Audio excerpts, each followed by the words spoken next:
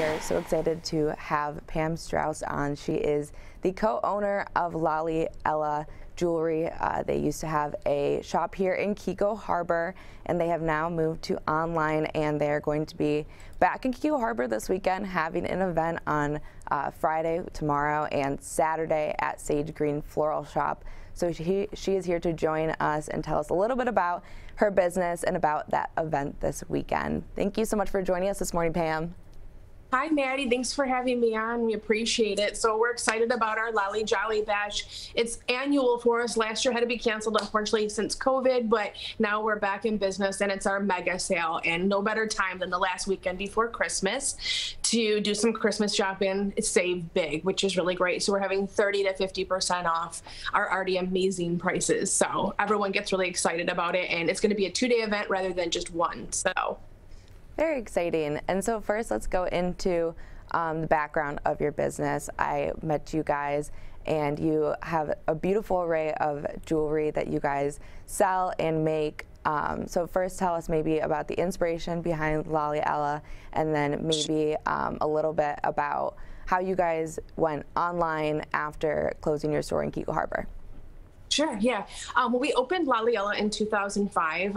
It's a family business. I'm the youngest of 4 girls, which you met me and my sisters there, which is a lot of fun. Parents are involved, but Lolly Ella is really special to us because it's actually named after our 2 grandmas and our great grandma. So Lolly, Stella, and Eleanor, and their names put together created Lolly Ella. So it was just a wonderful tribute to them. When we opened the store, they were no longer with us, but it was a great way to be able to talk about them and what a big influence they were in our lives. Very strong women, and we loved playing with their jewelry. So it was just naturally that we would have to go into jewelry and accessories. And when we opened in 2005, there wasn't many just accessory stores. We had no clothing, nothing like that, no boutique with the extra gift items. It was strictly just jewelry. And we wanted a place that everyone could come in, all ages, and be able to shop. So we had something for everyone, young, teenagers, their moms, grandmas, and everyone just enjoyed it. It was a great meeting place. So everyone that walked in our doors became family.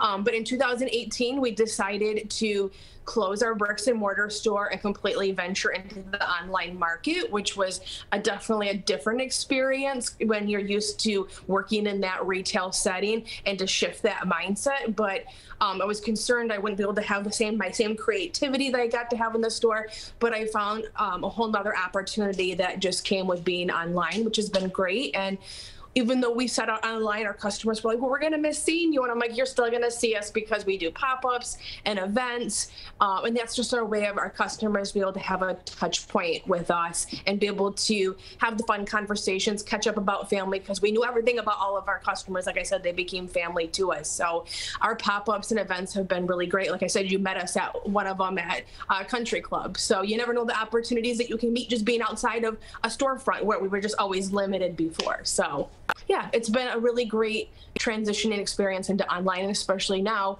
so much with the COVID that happened, it's important to be online and, be accessible to.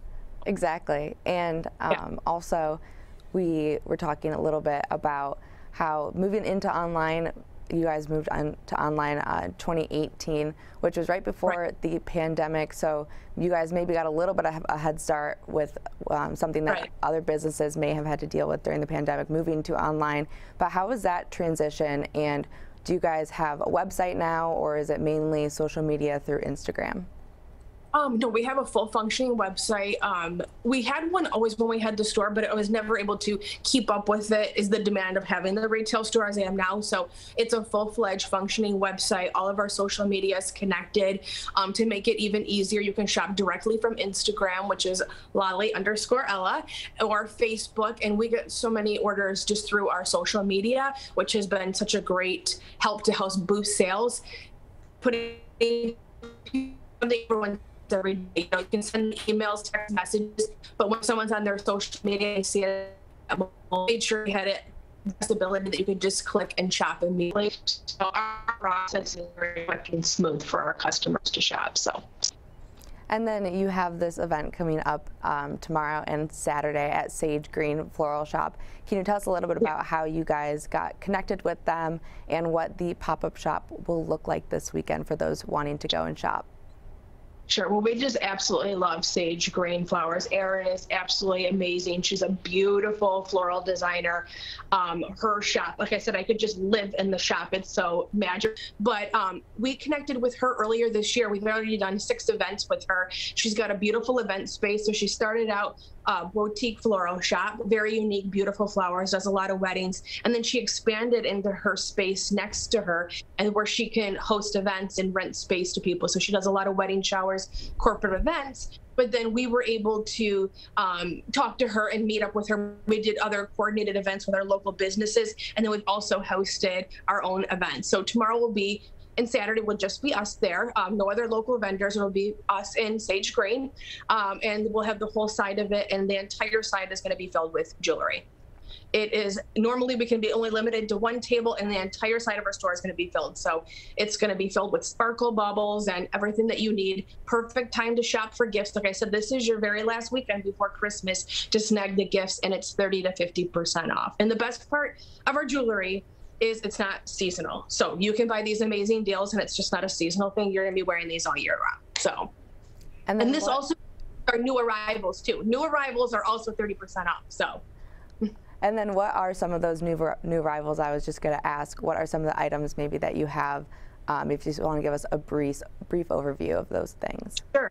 Yeah, so our gold-filled jewelry, I'm constantly getting them in. I have tons of brand new rings that just came in. That's been our #1 category. Also, our 2 top things that we've been selling for gifts is the tennis necklace is definitely having its moment again, even though it's a classic staple piece.